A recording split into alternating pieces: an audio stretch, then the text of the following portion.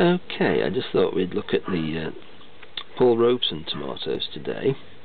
Now, the Paul Robeson, in common with some of the other Russian varieties and heirlooms, has a terminal bud, which you can see there.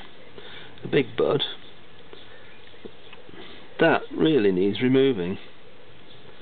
And just snip that off, and then you'll be left with some smaller buds.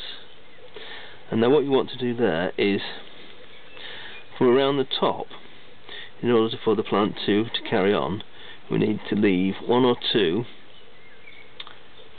side shoots which will grow and give you the leader. I can show you that in the bigger form here. Now here we've got a much bigger Paul Robeson plant, and we've got some tomatoes coming there now, and also got some very good trusses on this one and on all of these in here.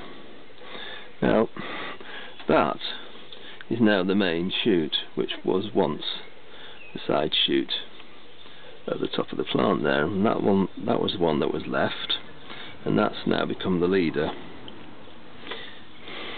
There is a temptation, of course, just to leave the plant to its own devices and leaving the big bud, the terminal bud, on the top, but you get a very messy plant if you do that, and in my experience it works much better like this. So that's Paul Robeson plants in the grow house.